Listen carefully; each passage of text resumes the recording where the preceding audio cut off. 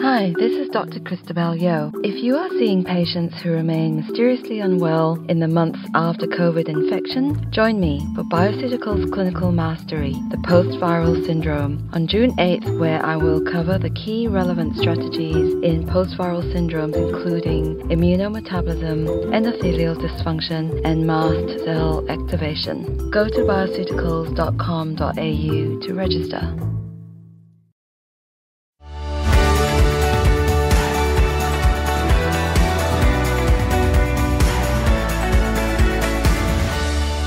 Hi, and welcome to FX Medicine, where we bring you the latest in evidence-based integrative, functional, and complementary medicine. I'm Dr. Adrian Lopresti, and today I have the great pleasure of speaking with Professor Michael Berk. Michael Berk is an NHMRC Senior Principal Research Fellow and is Alfred Deakin Chair of Psychiatry at Deakin University and Barwon Health, where he heads IMPACT, the Institute for Mental and Physical Health and Clinical Translation. He has gathered an incredibly impressive list of awards over the course of his career, and he is listed by Thomas Reuters as amongst the world's most influential scientific minds. He has authored or co-authored over 1,300 papers on a wide variety of mental health topics, including how inflammation and oxidative stress affects mental health, and using N-acetylcysteine for the treatment of mental health disorders like bipolar disorder. It is a great privilege to have him with us today, where we'll talk about some of his amazing work. Welcome to FX Medicine, Michael. Thank you for joining us. Adrian, it's an absolute pleasure to be able to chat to you. So, Michael, I'm an avid follower of your work, and I know you've done a lot of work in the area of inflammation and mental health. Can you tell me a bit about the relationship between inflammation and mental health and the area of immunopsychiatry? Absolutely. This is now a very interesting and hot topical area. But 20, 30 years ago, this was an area that was treated with some skepticism. The idea that inflammation was present in mental health disorders, A, and B, that it had any impact on mental health disorders was rather disbelieved. But what's happened in the last couple of decades is a substantial body of evidence has accumulated showing that depression, and for that matter, most other psychiatric disorders, are associated with increased levels of markers of inflammation. Yes.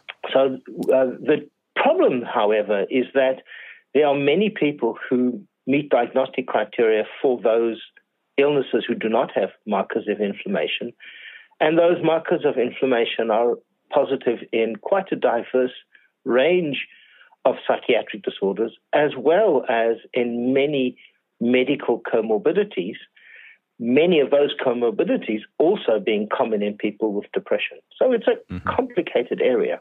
Yeah, certainly that relationship between inflammation, mental health, and obviously there's also the relationship between inflammation and physical health disorders, cardiovascular disease, for example.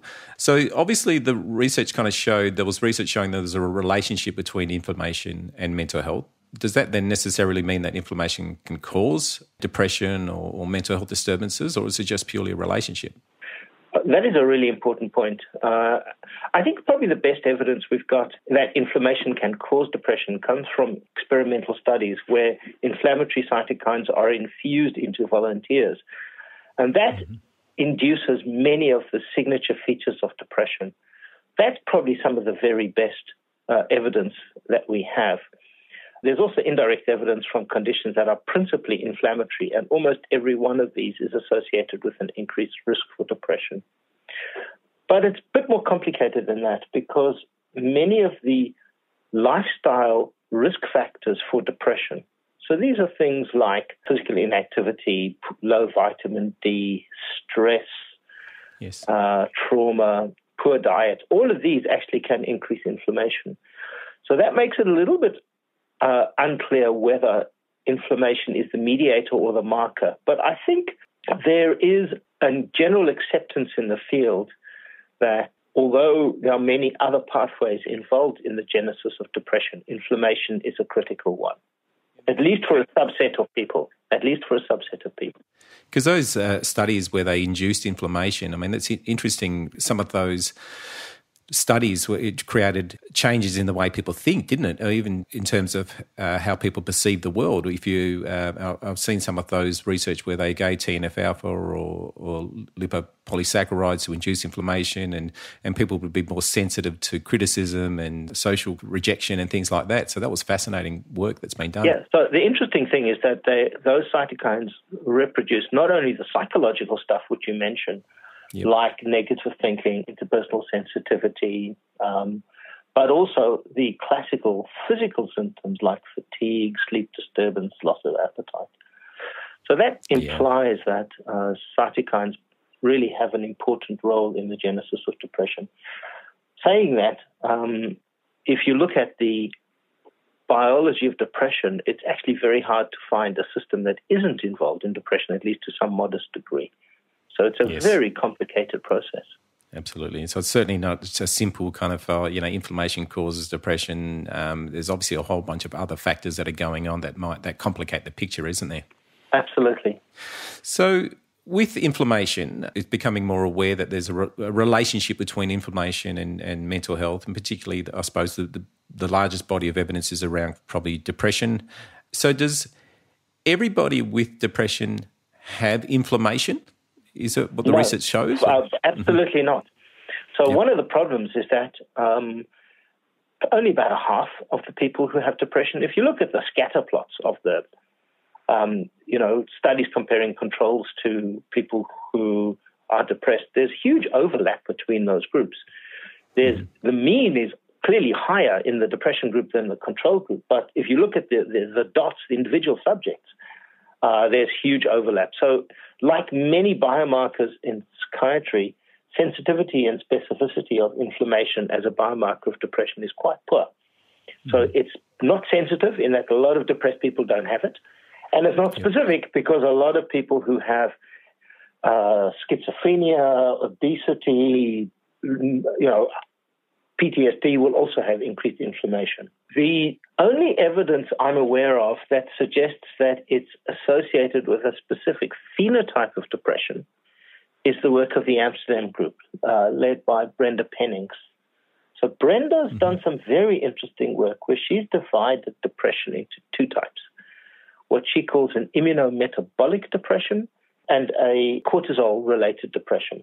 Okay. So immunometabolic depression is the depression which she links to inflammation. So these are people who tend to have obesity, hyperphagia, so atypical depressive symptoms, and they have increased inflammation, whereas the group who have classical typical depression, loss of appetite, insomnia, they tend to have more disturbance in cortisol systems. Now, a keen observer would step back and say, actually, both cortisol and, for that matter, inflammatory systems are both stress response systems in different ways. And I think it's really important for us to stop thinking about inflammation purely as a bug-fighting system and rather think about cytokines and inflammation as part of a broader stress response system, which is really where much more tightly linked to the whole construct of depression. So it's not as simple as just going, okay, this person that's presenting here might be cortisol-related or cortisol-induced depression, and this one here might be inflammation-induced depression, so let's treat accordingly. Unfortunately, it's not as simple as that. That's the next step. No one's done that yet. Okay. So how do you determine whether somebody's more cortisol-induced and somebody's more inflammatory-induced? So your typical markers of cortisol dysregulation, so elevated cortisol, loss of the diurnal rhythm, abnormal dexamethasone suppression test, that's much more likely to occur in people with classical, typical melancholic pattern depression, at least according to Brenda. And I have to say her hypothesis has not yet been amply replicated externally. And then atypical depression, your hypersomnia, hyperphagia, overweight, obese people are more likely to have high levels of cytokines. That would suggest that you could use anticortisol treatments like RU486 in the former group, and you could be using classical anti-inflammatory strategies in the latter group. So that's a very clear maybe that arises from that understanding, but that has to be tested in trials. Okay, all right, and that hasn't been done yet. That's at the moment just really kind of differentiating to him. Okay, because that's really what's got me initially. I remember looking at some of the studies, an issue around celecoxib for the treatment of depression, and when it was used as an adjunct to antidepressants, there was a study there where there was greater improvement in depressive symptoms when you use the anti-inflammatory and the antidepressant together. And then that was what really led me into kind of looking into kind of natural anti-inflammatories and curcumin, and we certainly can go into that later on. But that's kind of triggered a whole lot of areas of interest and trialing a whole lot of different compounds with quite variable success rates. Yeah, because the research is not consistent, isn't it? It's not just a matter of just then, well, let's give an anti-inflammatory and we're going to see improvements in depressive symptoms. That's not necessarily the case, is it? That is not the case. So there's an awful lot of people, firstly, who have depression who don't have elevated levels of inflammation. Mm-hmm.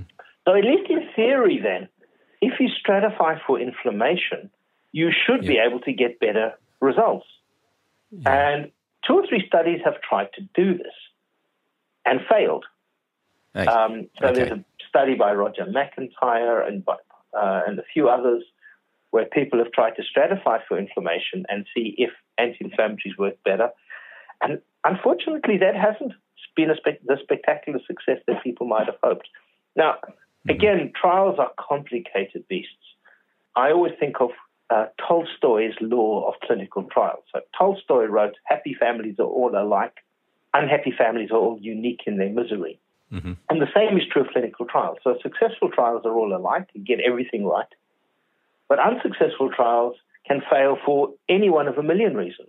It could be that the idea you have at the get-go is wrong, but it's very common that there are methodological problems that preclude you from detecting the signal. So a negative study doesn't necessarily mean that your idea was bad.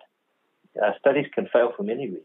Yeah, and it's often those negative studies that they kind of lead you into more understanding and kind of help you develop a different study that maybe improves upon what was already kind of studied already. So not necessarily a bad thing, is it? Although if you muck up the design of a study and you end up with a negative study and it's a false negative, it can pour enough cold water in the field that nobody goes back there again, because it's hard to get funding for a study when somebody says, that somebody else has published on this and it was convincingly negative.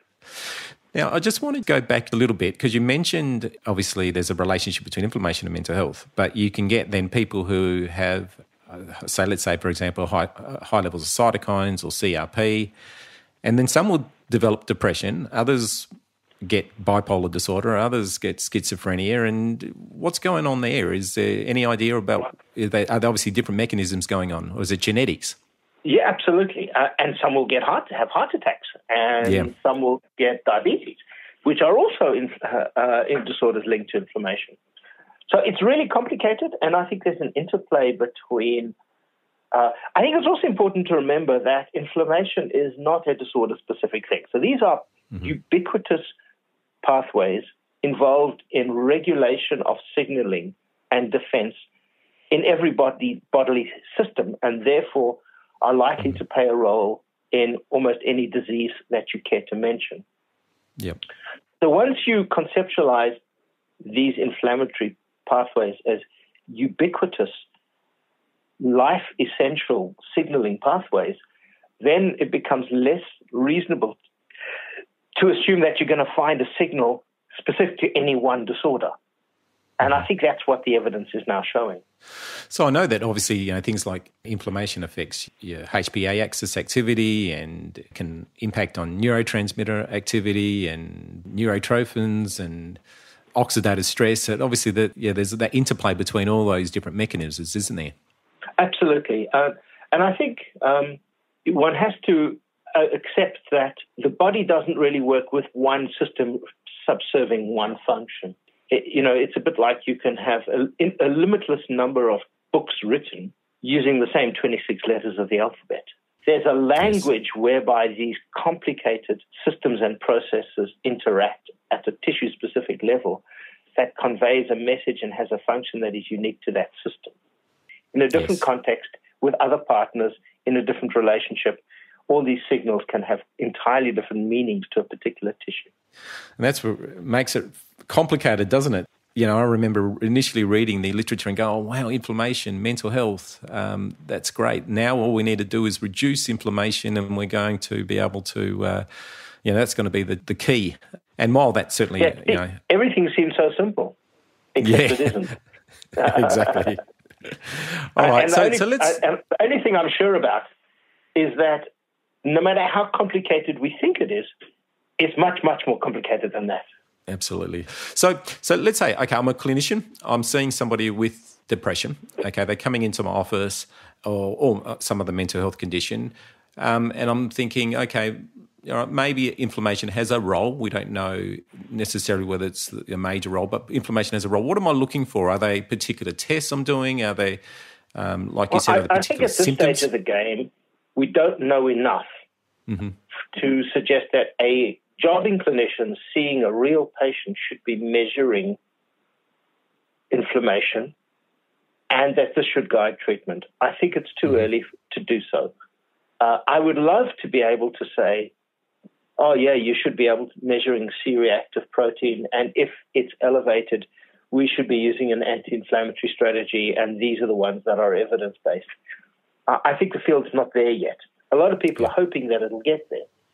I'm certainly one of them. But to be honest, I think we're not quite there yet. That's not to say clinicians can't think of anti-inflammatory strategies as an augmentation. But given this current state of play, I would say that they're pretty low down the algorithm of lifestyle, psychological, and pharmacological strategies. You would have to have failed an awful lot first. I think the science is probably too early. Saying that, there's an awful lot of people that you and I have seen who have failed 10 treatments already. Right? So in that group of patients, and they're not a small group, I think a clinician could be justified in using one. So the place that I think a jobbing clinician could think about an anti-inflammatory strategy would be this kind of scenario. So you've got a patient who's got treatment-refractory depression. They've failed a bazillion things. They're overweight, they're obese, they've got an atypical pattern of depression. They smoke, they've got high blood pressure, and they're diabetic. And their cholesterol's not looking so good. You should put them on a statin. So there's already a rationale for cardiovascular prevention proactively, because we know that depression is a more potent risk factor for cardiovascular disease than smoking. It's one of the most robust predictors of cardiovascular disease. So if you already have cardiovascular risk factors and your cholesterol is not looking too pretty, let's assume even it's at the margins of shouldn't I treat, I would argue that because statins are anti-inflammatory agents, and we know that there's meta-analytic level of evidence that they have modest benefits for depression, you should be prescribing a statin because you've got a conventional justification for the statin plus an added psychiatric possible benefit.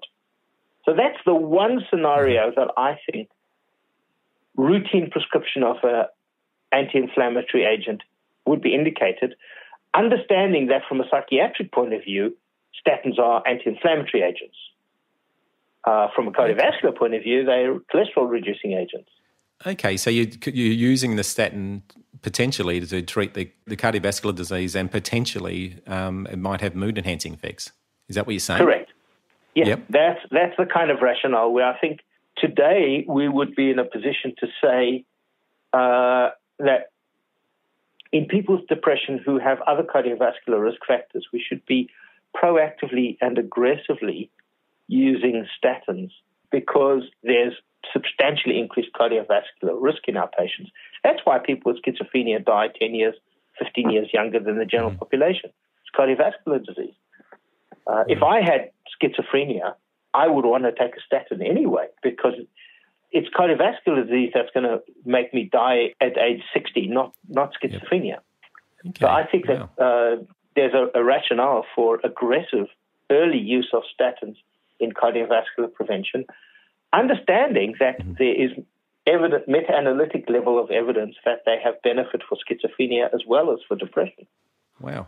I mean, obviously, for our listeners, it's not just a statin that you'd be suggesting. There'd be all the lifestyle and psychological-based interventions that we need to also encourage too. So, oh, absolutely. I mean, we're focusing on medication in our conversation. Yeah, absolutely. But as a clinical treatment, statin is not first line. First line is diet, exercise, smoking cessation, all the lifestyle stuff. That, if you look at the most recent Australian college guidelines, that is now, to use their wording, a non-negotiable first line, which is quite remarkable. It's a massive change in the way we're thinking about this, because there's evidence that individually, exercise is a useful antidepressant agent. Smoking cessation helps mental health. Diet modification has evidence of having antidepressant efficacy. So if you bundle that lot together with the health benefits for all the highly comorbid and disproportionately more common medical conditions that plague our patients, diabetes, cardiovascular disease, stroke, lifestyle is critical for all of the above.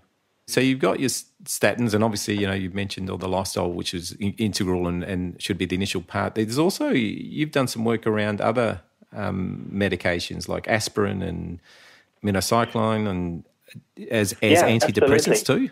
Now, what's the evidence showing around that? These are really complicated agents, and they're all very different. So minocycline is work led by Olivia Dean, and minocycline is an old antibiotic. It's a tetracyclic antibiotic. But minocycline is complicated because it has many effects, one of which is anti-inflammatory. But it also has very robust effects on neurogenesis. So it's one of the agents that is the most potent triggers of new neuronal growth and development. So all of a sudden, minocycline is looking like a very interesting, potentially anti-inflammatory agent. We did work with aspirin and came to a very different conclusion. What attracted us to aspirin is 100 milligrams of aspirin, baby aspirin, is thought of as being very well tolerated and is understood to have many additional health benefits. So when I heard that there was a study being planned to look at aspirin as a preventive agent in the elderly, the so-called ASPRE study led by John McNeil, we were very keen to add on depression as an endpoint, and we were lucky enough to get the grant funded to do so. To cut a very long story short, aspirin failed to display benefit for any of the medical outcomes that they were interested in, from all-cause mortality to cardiovascular death to dementia. And for depression, we were initially interested in aspirin as a preventive strategy. The reason being this was an otherwise healthy group, and we wanted to see whether aspirin prevented depression. And it spectacularly failed to do so. The lines were completely superimposed. It had no benefit whatsoever in the prevention of depression. Wow. But then, because the sample size was 19,114, it was, at the time, the biggest study ever done in psychiatry, there were enough people, or just under 2,000, who were depressed at baseline. And so we thought maybe aspirin treats these people. And not only did it not treat those people, but they actually did worse, which really made us scratch our heads to think, why the hell might aspirin be doing this? And paradoxically, this cycles back to inflammation, because our hypothesis, and we don't have good evidence to prove this, is that what aspirin was doing was what it's known to do as a side effect, is that it irritates the gut and it increases permeability of the gut. And by increasing permeability, it allows translocation of lipopolysaccharide and other bacterial products into the circulation. And it might actually drive inflammation. Wow. That's what we suspect might be happening, but we don't know whether that's happening. But either way, low-dose aspirin is pretty much dead in the water as a therapy for depression after that study. And so what about pharmaceutical antidepressants, your selective serotonin reuptake inhibitors and other antidepressants? Do they have anti-inflammatory effects? Yes, they do. So there's quite a lot of evidence, pre-post administration suggesting that conventional SSRIs reduce circulating anti-inflammatory levels. Mm-hmm. What's not 100% clear to me is whether this is the direct effect of the SSRIs themselves or whether this is a state-dependent marker such that you have more inflammation in the depressive phase than in the euthymic phase. Yeah. And the transition to depression, from depression to euthymia, is lowering inflammatory markers. I'm not completely clear of that. So does that mean that, is there research showing that people who improve in mood, do they also have a reduction in inflammation, or is the evidence not kind of... Yes, they do. And the best evidence comes from studies of electroconvulsive therapy. Mm-hmm. So, because there's no medications involved. So if you give somebody ECT and their mood improves, inflammation goes down, which is really interesting. Okay. And so if the inflammation doesn't go down, does that mean that they're more likely to be treatment resistant? Well, inflammation is associated with treatment resistance, generally, but not in the... Yep. I don't know that that's ever been shown in the context of ECT. Okay. So just to recap some of the things you've, before we move into some of the treatments, but just to recap some of the things you've mentioned. So we've got then there's certainly a relationship between inflammation and depression. Not everybody with depression or mental health disturbances have inflammation, but you mentioned maybe the research indicates around 50% of people will have some form of elevated inflammation. And then you mentioned that if we're looking at inflammation, people who are more likely to have inflammation, they've got maybe your lifestyle-based, obesity and maybe poor sleep and things like that. You mentioned also that they are more likely to have atypical depression. So can you just recap atypical depression? What are the symptoms of atypical depression? So atypical depression, well, let me start with talking about what typical depression is. Yeah. So typical depression is you can't sleep, you can't eat. So you either got classical sleep disturbances, mid-terminal, you wake up in the middle of the night and you're waking up much earlier than normal and can't get back to sleep, and loss of appetite, loss of weight. So that's typical or melancholic pattern depression. Atypical is the opposite. So atypical depression historically was defined as having 4 symptoms. They included increased appetite, increased sleep, rejection sensitivity, and marked fatigue. Some people call this leaden paralysis. So people just felt completely exhausted and could not move. So that's atypical depression.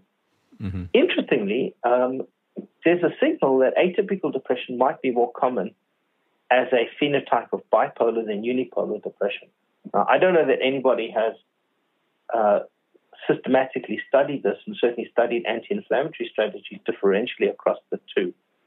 But that is an interesting differentiation. Wow. Okay. So obviously anybody then presenting with that atypical depression, which is quite common, isn't it? It's not it's not uncommon at all, no. Yeah. Here's one of the problems with atypical depression, right? It's ignored and missed, and people don't pay attention to it. And the reason being that our conventional rating scales for depression, like the Montgomery and the Hamilton, have no items for atypical depression. So they don't measure it. So people ignore it. It's the usual story. If you don't measure it, nobody does anything about it. So one of the things we did many moons ago is develop particularly because it's more of an issue for bipolar disorder, atypical symptoms. The first person who really drew much attention to this was Phil Mitchell, and he writes about the bipolar signature, which includes a lot of atypical symptoms. Mm-hmm. So we developed a specific rating scale called the Bipolar Depression Rating Scale, which measures atypical symptoms because most rating scales don't. And so can people get access to that rating scale? Oh, yeah, it's on the web. It's free. Okay. So just type in bipolar rating scale. Bipolar Depression Rating Scale. Okay. All right. So a good tool to potentially use in practice if people want to assess that. Yeah. Yeah, for sure. Okay. All right. I'll just touch on this, but I know that you also have done a lot of work on oxidative stress and mitochondrial dysfunction and mental health. They obviously are other potential drivers of mood disorders. Absolutely, and they're not disconnected. So, for example, oxidative stress is tightly interconnected with inflammation. The drivers of inflammation and the drivers of oxidative stress are very similar. And both interact very tightly with mitochondrial function. High levels of inflammation are amongst the most potent suppressors of mitochondrial function. And in a way, that is nature working, because if you have an infection, the body needs to quarantine all its energy for fighting the inflammation. And if you're using that energy running marathons, you're going to die. So nature evolved to shut down mitochondrial energy generation if you've got high levels of systemic inflammation. The consequence in an inflammatory disorder like depression is you then have persistent raised inflammation, and you then have persistently suppressed mitochondrial function. And that leads to all kinds of other problems, not only the symptoms like fatigue, but it also then ties into other medical disorders where mitochondrial functioning is critical, like diabetes or cardiovascular disease. So that's got me thinking a little bit. If we go out and go, okay, let's give a whole bunch of anti-inflammatories because we think inflammation is going on, and that potentially reduces the inflammation. And we're not treating the drivers of the inflammation, we might then be reducing inflammation and doing more harm than good, because the inflammation's kind of in there as an adaptive response. There's something going on either lifestyle-wise or biologically-wise that we really need to identify and treat. And if we just reduce inflammation by giving all these anti-inflammatories, we might potentially be doing more harm than good. Well, that's possible. It's an entirely plausible thought. However, there are many examples where, even though it's physiological, there's clinical benefit in doing so. So we give people who've got infections Panadol because it reduces symptoms and people feel better and there's no deleterious consequences. But you're right in as much as if the inflammation is coming from physical inactivity, smoking, obesity, poor diet, an inflammatory diet, then yes, you'd imagine that the deleterious effects of those lifestyle behaviors may well not be compensated by simply taking a pill. Yeah, and that's really where that personalised care comes into place. We obviously need to really do a good assessment and really go, okay, well, what's going on for this individual, whether inflammation's going on or not? What are the potential drivers of this person's low mood? Is it poor sleep? Is it physical inactivity? Is it diet-related? And we really need to kind of target those areas, don't we? Absolutely, which is why I agree with the college guidelines that lifestyle modification should be routine in the work that we do. And it doesn't have to be dramatic or overly comprehensive. If you can convey to people just the advice that, Mr. Smith, your smoking might be contributing to your depression, and there's good evidence that quitting smoking is going to improve your mental health. So instead of thinking about smoking in the too hard basket, you should be thinking about smoking as low-hanging fruit and really trying to quit. And there was a misperception many moons back that people with psychiatric disorders are less likely to quit. That is not the case. So we need to be doing this, and we need to be giving that kind of routine counseling, similarly around physical activity, similarly around diet.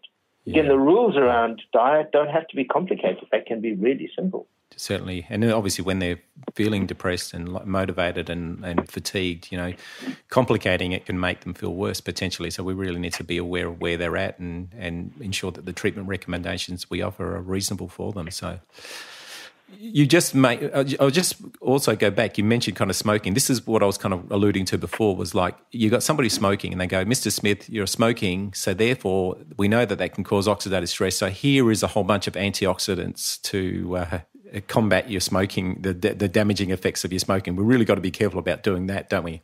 Well, I think there's almost no evidence that kind of strategy is helpful. Yeah, exactly.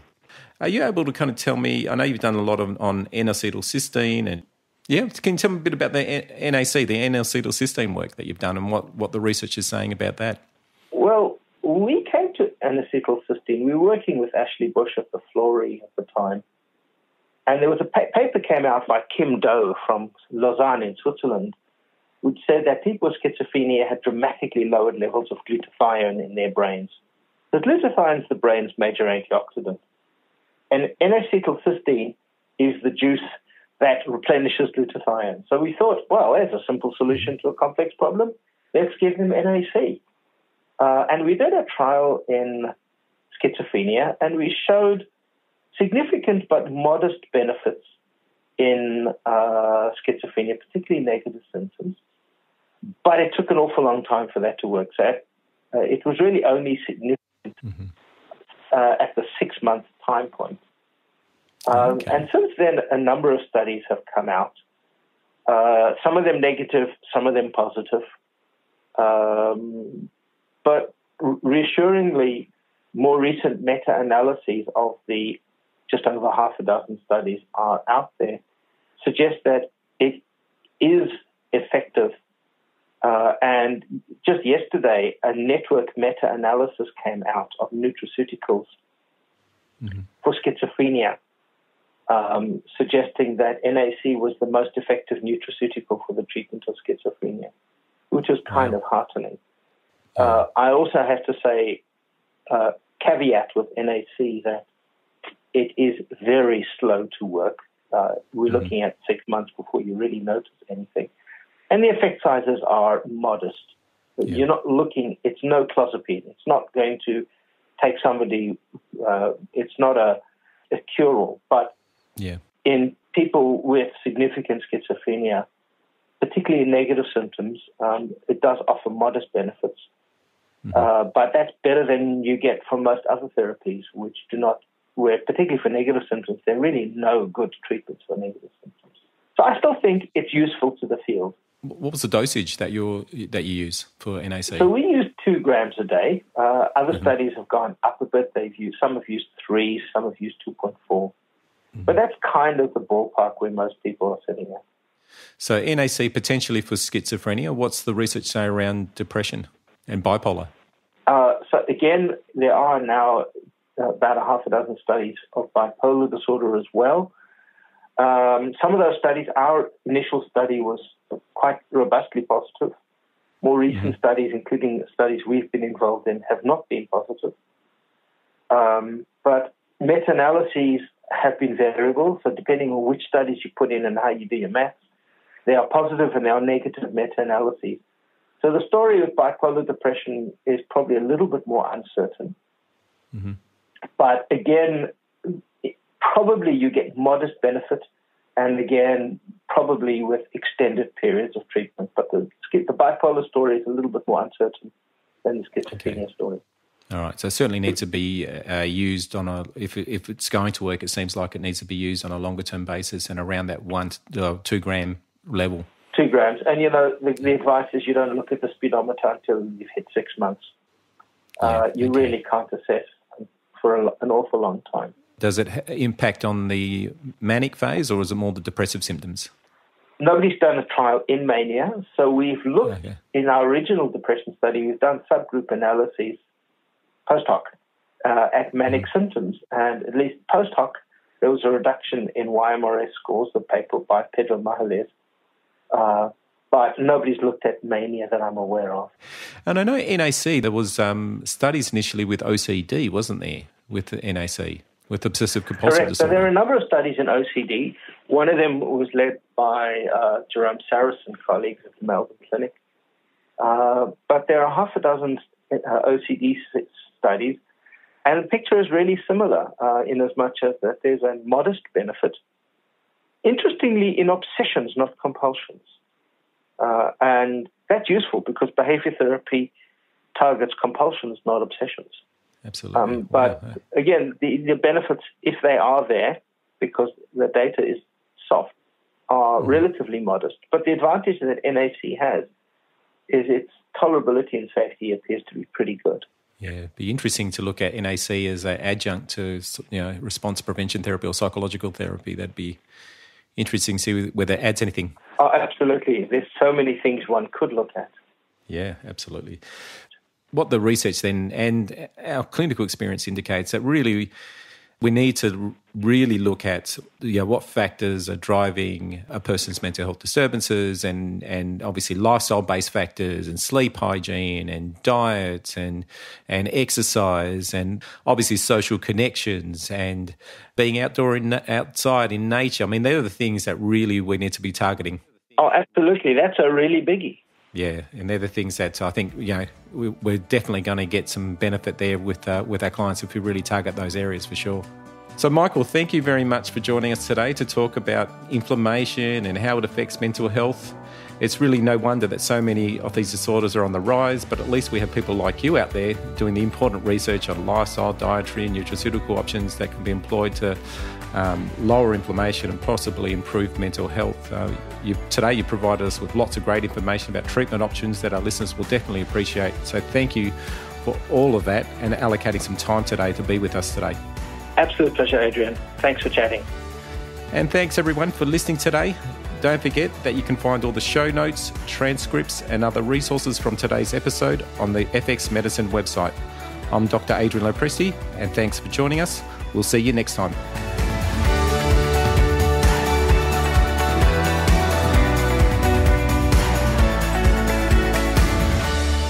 This podcast is intended as healthcare practitioner education only, and it is not a substitute for medical advice, diagnosis, or treatment. Hi, this is Dr. Damien Christoph. Join us on FX Medicine next week, where I'll be talking to Ben Southam about all things exercise physiology and how it integrates into your patient's care. Subscribe to us on your favourite podcast app and follow us on social media to make sure you never miss an episode.